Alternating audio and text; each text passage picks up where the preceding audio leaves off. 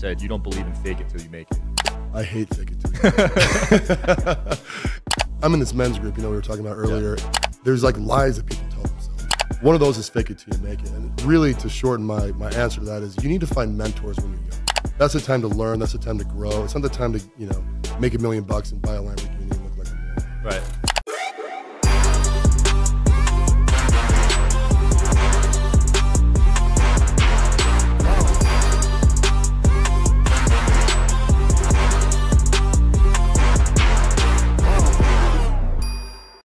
Wherever you guys are watching this show, I would truly appreciate it if you follow or subscribe. It helps a lot with the algorithm. It helps us get bigger and better guests, and it helps us grow the team. Truly means a lot. Thank you guys for supporting, and here's the episode. All right, guys, fellow podcast host here today, Mark McCormack, all the way from Utah, not too far. How's it going? Good, man. Really good. We share some common goals, I think.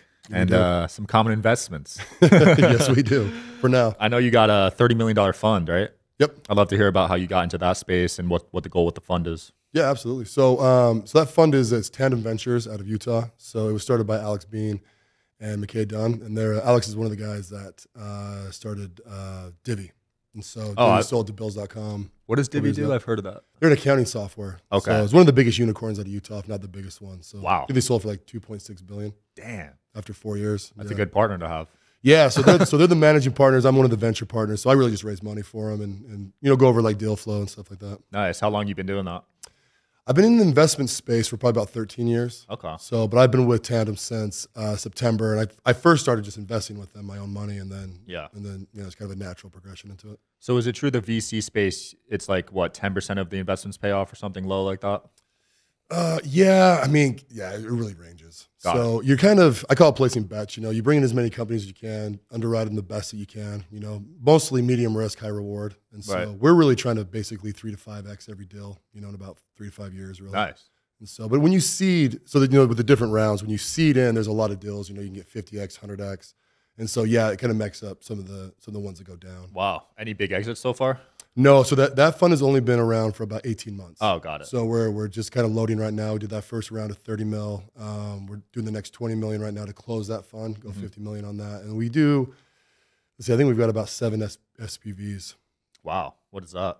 So that's when you just do a specific raise for one specific company. Got it. Instead of a pot of funds. Got it. I just had on, I forget his name, but he did the fundraising for Topgolf. He was on yesterday. Oh, okay, cool. That was a while ago. Yeah, he said it was the best investment he ever made. Oh, cool. He actually didn't have any personal money. He raised it all for them. Oh, really? Yeah. Yeah, so he just basically does what you do. Yeah, the cool thing with our fund, so we, number one, all the partners, we represent 10% of all the money going in. So every deal that I raise, I have my own personal money in. And then we don't pay any carried interest forward or any of the upside for people unless we double their money. Interesting. So, because all of us are pretty wealthy guys that are partners. Like Jimmer Fredette's one of the partners. Also, oh, nice. Holly. Yeah, we've got some heavy hitters in there, so it's really fun. Wow, I want to talk about how you got to that stage of your life where you had money like that. So prior to this, what were you doing? So my dad's a Scottish immigrant, so came over, and when I was 3 years old, he started an athletic equipment company called ADP Lemco, and so out of Utah. And so we make basketball backstop, gym divider curtains, we do bleachers, all sorts of stuff inside of new construction education market. So subcontractor eventually. Got it. And so I ended up buying that company from him, worked there my whole life. I started working when I was 8 years old. He didn't give you it? You bought it? I bought it, yeah. Yeah, we kind of talked about that back and forth, and I to me, it was just a much better transition to sell it or to buy it from him. And the reason why is because one day I'll eventually sell it. Got it. And so I don't want to have, an annuity basically attached to it forever. Oh, interesting. That makes sense. Yeah. I never thought a business like that could be generating that much money.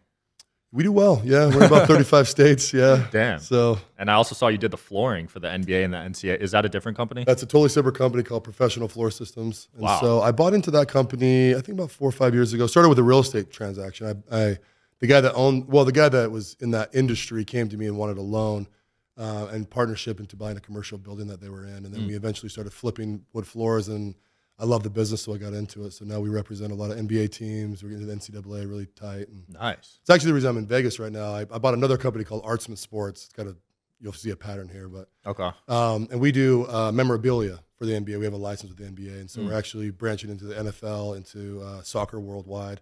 And they're at a trade show right now, so that's where I'm going after this. Damn, so you wear a lot of hats. I do, man. I get my fingers on a lot of stuff. And a lot of these companies I have really good general. Shout out to the Science of Scaling podcast, hosted by Mark Roberge. It's brought to you by the HubSpot Podcast Network, the audio destination for business professionals. Each week, Mark, founding CRO at HubSpot CRO and senior lecturer at Harvard Business School, interviews some of the most successful sales leaders in tech to learn the secrets, strategies, and tactics to scaling company growth. He recently had on the head of sales from OpenAI, and that was a very interesting episode on the future of AI. Listen to the Science of Scaling wherever you get your podcast today. Really good general managers, really, really good employees. Yeah. So I'm able to kind of go around and, do, I don't know the word for it is big level stuff, meet with other people, kind of do like, long-term deals that take 9 months to a year to kind of come to fruition. And are you the one making these important hires, or you got a team for that too? I don't do a lot of the hiring anymore, but like acquisitions, absolutely, I do all of them. I do all of my own underwriting, and it's all my own money too. Wow. So, yeah. You rarely see that, I feel like, with people in your shoes, where it's their own money. Yeah, it's interesting. I'm 42 currently, and so a lot of my career was just kind of putting my head down and building the business and growing state to state and growing dealer networks and all this kind of stuff. And then the last few years, I've kind of realized I'm a little bit of a unicorn in the space. I kind of figured most business owners would go buy verticals and stuff like that. But yeah. Sounds like you've really got that balance of just passion and making money, which is rare. Yeah, it's fun. I've kind of, I just got to the point where I just want to spread my wings, but like in a very systematic way that I like. Right. And so you don't deal with any stresses, anxieties. You've kind of mitigated most of it. Yeah, I don't have a lot of anxiety. I'm pretty confident. I've got a good amount of money personally, and so it's easy for me to like look at something and go and buy it. And when you use your own money, there's not as much stress behind that, right? You don't have investors that are, knocking on your door wondering what's going on. None of my companies are publicly traded, so it's, all the accounting's done in-house and all that kind of stuff. So. I see a lot of my friends regret going the public route, actually. Yeah, are they going through SPACs or are they going? Usually SPACs, yeah. And it usually doesn't work out. I was going to say, oh my God, good luck. Yeah, I think that's all a finance thing, right? It just depends on how you're going to finance your business and bring money in. Yeah. But then you got to perform, right? I mean, that's the big thing with a SPAC. If you don't perform, the market will beat your ass, basically. Yeah, I sold one of my companies, and part of the deal was a stock that was part of a SPAC, and I thought I was going to be loaded. Stock never happened, and learning lesson, right? Not to sell just for stock. See, and my companies, 2 of them I'm trying to prep actually for an exit to a publicly traded company. And so when I do, I actually like getting the stock because then it's a non-taxable event. Right? So you're not getting beat down with taxes. But I'm looking more like mid-level companies, they're like doing $2 billion a year. Right. Like this was a brand new company and it wasn't established. Yeah. So, there's risks there. I think if you can make it happen, you can make it happen. Yeah. You had an interesting take on your Instagram. You said you don't believe in fake it till you make it. I hate fake it till you make it. Yeah, I really do. There's a couple. I'm kind of doing this series. I'm in this men's group, we were talking about earlier, and there's a lot of guys in there. I'm one of the leaders in there, and so when I'm kind of mentoring some of the guys, there's like lies that people tell themselves. One of those is fake it till you make it. And really, to shorten my answer to that is you need to find mentors when you're young. If you're in your 20s, that's the time to learn. That's the time to grow. It's not the time to, make $1 million and buy a Lamborghini and look like a moron. Right? It's really establishing yourself in a career path. So if you go to work for somebody and you're just honest with them and be like, hey, I'm going to be the most resourceful person that you ever hire. It's almost like Tom Brady, right? Walks up to Robert Kraft the very first day, this is the best decision you've ever made. And it's because he just worked hard and became who he was. Right. And that's really the principle that I think people need to get. It's not about just fast cash and looking like you're wealthy on Instagram. It's really about establishing your processes and procedures and growing your net worth. Yeah, more people need to hear that because so many people want that fast cash, and it rarely works out. Yeah. You know what I mean? The universe will punish you if you make it fast because usually when you're making it fast, it's a bit unethical, and you'll lose it pretty quick. Yeah, and you also don't appreciate it, right? So then you start doing dumb investments. I see guys $50,000 here, $100,000 here. They don't know how to underwrite it. They don't have anyone advising them. Right. And because they're making some good money, and then just the deck of cards falls, house of cards falls down. No, that happened to me, honestly. I made a lot in crypto very fast. Yeah. And I was like, let me diversify. Let me invest in restaurants. Let me invest in AI. Let me invest in all this. Lost all of it. Yeah. Because when you invest in stuff you don't know about, it's hard. Yeah. I actually think diversification is another lie, actually. It's you take a mutual fund, right? It's got 1,500 stocks into it, right? Those things do not do well over the long term. It's much better for you to go pick 3 winners and just ride them all the way. Wow. So you're not a fan of investing in the S&P 500 every year? No. Well, there's 2 lines of thought there, right? If you are an intelligent investor? Absolutely not. But if you're running your business and you're growing in an asset class and you don't have time to really look into stocks, then yeah, you can buy the S&P. Right. Which I index funds is where I'd go for that. Yeah. Do you invest in those, what are they called? It's like treasuries or whatever, like 5% a year. Too low for you? I don't touch bonds. I don't touch treasuries. Right. I started investing when I was 21. Wow. So I have a massive runway. And so it's like, no, I'd rather take more risks now. And it's worked out, you know. I've been able to buy Apple and Google and not that I'm some genius. Anyone looking back in time can sound like a genius. I bought Apple, 10 years ago. I just knew it was a good company. And so 10 years ago, you knew? Oh, I've been buying the iPhone came out. No, well, that was 2008. So probably about 2010, 2012 was when I really started going heavy into Apple. Got it. Wow. So to have that foresight, do you think it's just being around the right people, reading certain websites? What do you think caused that? So I was a Warren Buffett guy. I studied Warren Buffett so when I was in college was really easy for me. And so I just studied a lot of Warren Buffett and value investing. And so I just looked at companies that I think are great. And then that's where I put my money. I do a little bit of underwriting. I want to make sure that they can grow and that their top line revenue can grow and stuff like that. But really, at the end of the day, I just go, is this a great company? I'll invest in it. And I'm a 10-year, 15-year horizon guy. So I put it in and almost set it and forget it. Wow. I wish I did that with Shopify. I bought Shopify in college, and if I still had it now, worth millions. Oh, yeah. Yeah, I think people think like, oh, let me flip this within a week. Yeah. And I've had some misses, right? Tesla was a major miss for me. I have maybe 10 grand in Tesla just because it got really, really expensive and the PE ratio got wild. I think it was like 1,200. And so, but yeah, 15, probably 8-9 years ago when Tesla kind of started getting hot, that'd have been a perfect time to jump in. But I'm also a dollar cost average guy. Once I start buying a stock, I normally buy it up to like 5 years. Right. And then once it gets to a certain level, I kind of leave it. Do you dabble with any crypto? I do, yeah. I tell people not to just because you got to understand the blockchain to understand cryptocurrency, right? And so, but yeah, I have like 14 miners. And oh, wow. Bitcoin or Ethereum? I was doing Ethereum to begin with, but then they lost their minds and went to proof of stake or whatever it is. And then almost 90% of my crypto is all in Bitcoin. Nice. You had an interesting take regarding goals. So you posted, never tell anyone your real goals until you accomplish them. Why do you feel that way? Because it's a dopamine hit. So dopamine is the enemy to success. And that is, and if anyone doesn't know what dopamine is a rush that your body, it's a chemical that your body releases on the anticipation of a reward. And so marketing is all dopamine, right? You're going to get this thing or something cool. And, luxury brands really play on your dopamine. And what happens is once you have that dopamine hit, it actually like slows you down. And you kind of get like an elation to it instead of just like grinding. And when I say grinding, what I actually mean is being disciplined. The way you lose weight, the way that you build businesses, it's disciplined, right? Just you do the same thing every single day, no matter what. Right. It's a big thing. I mean, I'm sure you know who Alex Hormozi is. Yeah. Right? So I've been following Alex for a while. He's one of my. There's very few social media influencers I follow, and to me, he's like the king right now. Agreed. Because he gets it. And he did it the right way. He just builds and builds and builds and builds, and there's not a lot of emotion to it. There's just, I know what works. And even him himself, he talks about the 3 things he does really, really well, and you just hire everything else out. Yeah. It's very similar to myself. Speaking of discipline and weight loss, you lost 65 pounds. You sent me a photo of you before. I couldn't even recognize it. I'm actually up to 70 now. Wow. Yeah, I've got another 15 pounds to lose. It was kind of funny. I in our men's group last year, we did a UFC kind of training where, we were like kind of wrestling each other and fighting. And I realized that day, I'm like, dude, I am not as fit as I think I could be. And so I'm 6'7", tall like you. I was 344 pounds at the time. And, damn. And the next day I just said, never again. And I just started a diet. And then I've had little things along the way that have actually kind of steroids shot me, not actually doing steroids, but like gave me, some more encouragement. Like Jimmy and I were actually talking one time, Jimmy Rex, who's the leader of We Are the They, and it's his group. Yeah. Good friend of mine. And I basically said, dude, I'm the most disciplined dude you've ever met. And he looked at me and I knew it was coming, right? And he said, well, look at your body essentially, right? And at that point, I'd actually been working out for about 6 or 7 weeks and I lost about 2 pounds. And it was mentally hard, right? To like just go to the gym every day, I ate 250 grams of protein, backfill my calories. And it was just really, really hard. And so, but that was a moment where I was like, he's right. Like I need to really, really never stop doing this.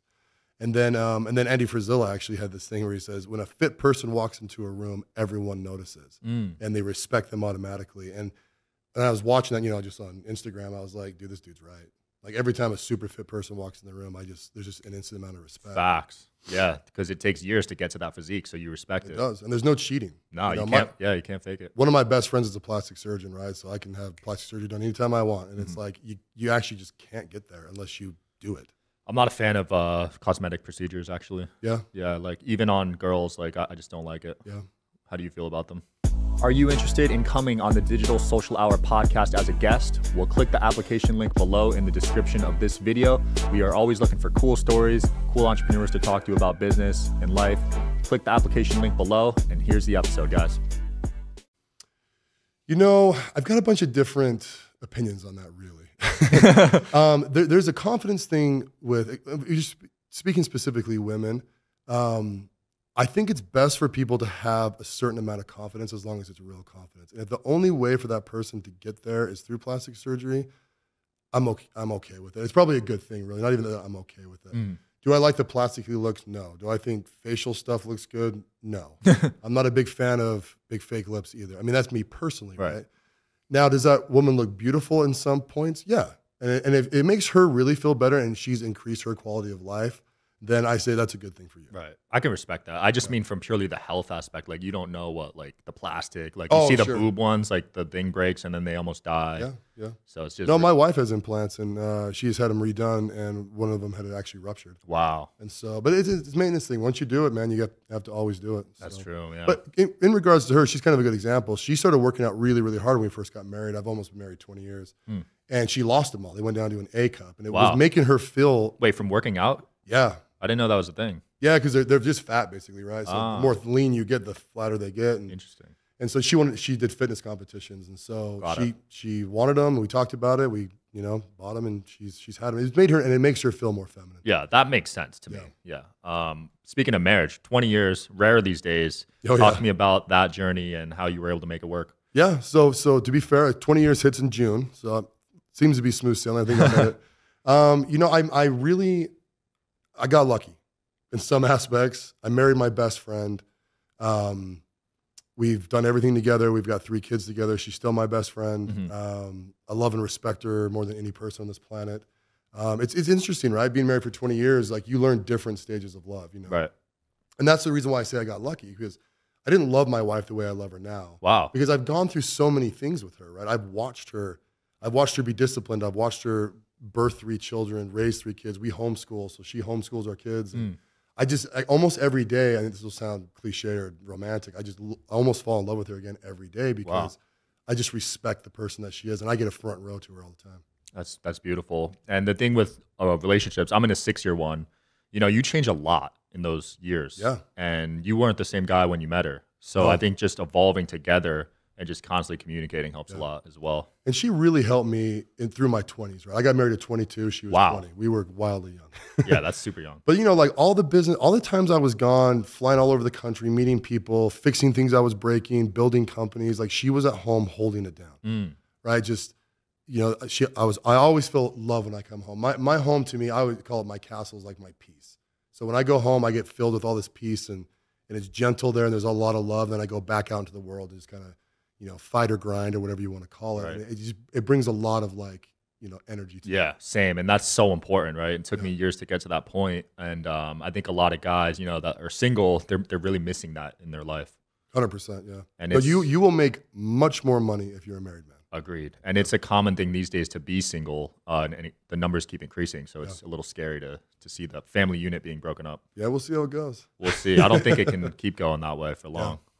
Speaking of family, though, 3 kids. Yep. What went into that decision in regards to homeschooling? Yeah, so when hit, the kids had to come home, I think, for 3 or 4 months or something like that. Yeah. And actually, my little boy, nicest kid you've ever met, couldn't read. He was in 2nd grade. Now, teachers kind of passed over him because he's very kind, right? And he's very fun, and people love him, right? So he would just memorize a couple of words and really couldn't read. So as we were doing homeschool, and my wife is very academic. She grows up in a very academic family. Right. And she just was like, hey, Nixon can't read.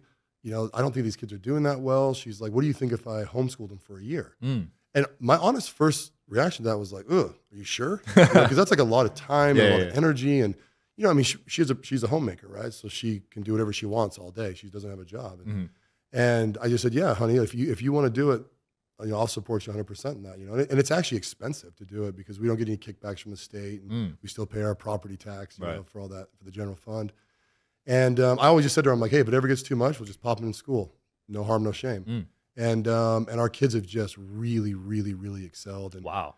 We also look at it as a blessing too, because when you have kids, right, you know that they're eventually going to leave. Little kids love you, or they're all over you, right? And they're happy to see dad and mom and all this kind of stuff. And so instead of shipping them off for 8 hours now, she actually gets to be with them all day. She only does school for 4, but she gets to actually spend all this time with them. And as I'm looking down the road, I just like, this is going to pay so much dividends in the relationship and I tell my kids all the time too, I'm like, you need to be grateful that you're not going to public school, that you have your mom who loves you, that's sitting here teaching you, and you're getting a great education at the same time. Right. Yeah, public school was an interesting journey for me. I feel like the one thing I didn't like was everyone learns at the same rate. So like I listen to podcasts and audiobooks at 2x, 2.5x, and I'm just a fast learner. And I feel like I almost felt trapped, you know what I mean, in certain classrooms because I was just so jittery. I'm like, oh, I already know this. And I feel like it holds you back in a way. Oh, 100%. My junior and senior year in high school, I did nothing. I was like a TA for my coach because I played football. Yeah. I took stupid classes, right? I sloughed all the time, and I still graduated with like a 3.9 GPA, 3.8 GPA. It's just, as long as you hand your homework in, right, there's no big deal. And so, I look at public school, and public school is not good. And I don't care if that offends people. It's just not. It's one of the programs in our country that really needs to be revamped. Agreed. And part of it's that, right? Like, why don't we take our best learners and accelerate them? Yeah. And turn them into the future engineers and doctors and scientists and, the things that actually make our society much better. And it used to be that, right? My dad skipped 2 grades, but when I was in school, that wasn't an option anymore. Yeah. And I feel like, years were wasted, let's be honest. There's nothing of substance that we learned there that we still use to this day, other than like networking maybe. Yeah, 100%. And college and university is almost as bad. The first 2 years are like your last 2 years of high school because people don't get that college really is a business. I sit on boards in colleges. I've done a lot of work. I donate money to colleges and kids' education. Wow. And I'm not saying education's bad. I'm just saying that even university now, the ROI is horrible, right? You get a liberal arts degree and even half the business degrees, your ROI is just not there. Right. And yeah, I like that you said they're a business because they are making billions of dollars. Yes, they are. Off those tuitions. $50K a year, some of these colleges, it's crazy. Yeah. And the ROI, the professor's salary is probably 100, 200K. So they're making a ton of profit. Oh, absolutely. And then they get, the state all gives them grants, and some of the big schools like Harvard, I can't remember what the number is, like a $40 billion, whatever their pot of money is. Yeah. It's crazy. Your story is interesting though, because you were on the football team, you were really good in school and you're good in business. I've never seen like that mix of athleticism, school smarts and street smarts. Well, my football career ended in high school, but yeah. And the reason why is I used to be an LDS, a member of the Mormon Church, Church of Jesus Christ Latter-day Saints. They've gone to the full name now. And when I was on my mission in Scotland, I actually broke my back. Damn. And so when I came home, it kind of ended that. And so I really poured into school after that and my career. I was actually going to be an attorney. Wow. And so I got into law school. I was going to go to Texas Tech. And then my dad came to me and said, hey, I want you to help me run the family business. And I wasn't loving, I didn't do very well in the LSAT. Okay. And so, being a white kid, you just don't get ranked that well in these schools. And so I didn't want to go do the partnership grind of 80 hours a week. And so I decided to stay at my parents' company for a little while. And then I ended up buying it. Nice. Everything happens for a reason, right? Yeah. How'd you break your back? Dunking a basketball. Really? Attempting to dunk over somebody. Just a nasty fall. Trying to pull a Vince Carter. Yeah. What really happened was years and years of football training had weakened my discs. And so when I went and I rimmed out on this dunk and it just ruptured a disc in my back. Yeah, I'm in a couple leagues now. I don't play as aggressive as I want to just for that reason. Because the more you drive and dunk and just the risk for injury is too high. And when you're in the air that high, well, especially not when you're playing outside of organized stuff, right? It's just dudes are going to take your street legs ball out and just stupid stuff. Yeah, they don't care about you. Going back to the Mormon stuff, you left the church, right? I did, yeah. Yeah, I left the church like 14, 15 years ago. Really what that was is the way that I grew up was wonderful, right? I grew up in a very safe place, very highly concentrated LDS members. I got married in the temple to my wife, which is a thing in the Mormon culture. And then once my wife got pregnant, our values just didn't quite align with the church anymore. And I really look at the church as a stepping stone. Right. I hold no animosity towards the church. A lot of people leave the church and they're mad. They feel like they've been bamboozled or something. Right. Look at marketing. You've been tricked into buying all sorts of stuff your whole life. That's kind of how I view it. So for me, when I left the church, I basically just flipped a light switch. But I have a contract with the LDS Church. I still do business with them. Oh, nice. The community that I live in is full of LDS members. We're all friends. We're all, So it wasn't really like frowned upon when you left? Yeah, yes and no. Mostly the members are a little confused, right? Because I was a good member. I did what they asked me to do and that kind of stuff. And my parents still have a little bit of an issue with it. I don't know to what extent. My siblings are fine with it. All my friends are fine with it now. But in my opinion, the church is having a little bit of a mass exodus. People that are 40 and under, I don't really report their numbers, but there's not a lot of, the membership's definitely going down. You aren't the first guest that has left that church on the show. I'm sure, yeah. So yeah, it's and that's with religion in general. I'm seeing with millennials, Gen X, they don't seem to be as passionate as the older generations. Yeah, and to me, religion historically, and it was kind of a way to control people, and I don't even know if that was a good or a bad thing. There's a lot of uneducated people, back in the 1200s, 1300s, 1400s, and so I just kind of feel like religion was used as a tool to control people or control society at some level and keep people good. But yeah, I mean, I think nowadays there's so many people can access information on their phone. It's just too easy to really understand how history and religion is all tied into each other. Now, we get one life, right? You got to live it the way that you want. Yeah. It's so easy with the access to information. There's just one YouTube channel. I think it's called Growing Up Scientology. Have you seen that one? I haven't seen that, but I've watched Going Clear a few times. Yeah. I mean, he just really exposes the Scientology religion. It's fascinating. And when I was in LA, I actually got pulled by one of the Scientology guys. I had no idea it was Scientology. Oh, really? Yeah, he walked me inside. I signed up, and I was like, what is this? Oh, you signed up? Yeah, he got me. I had no idea.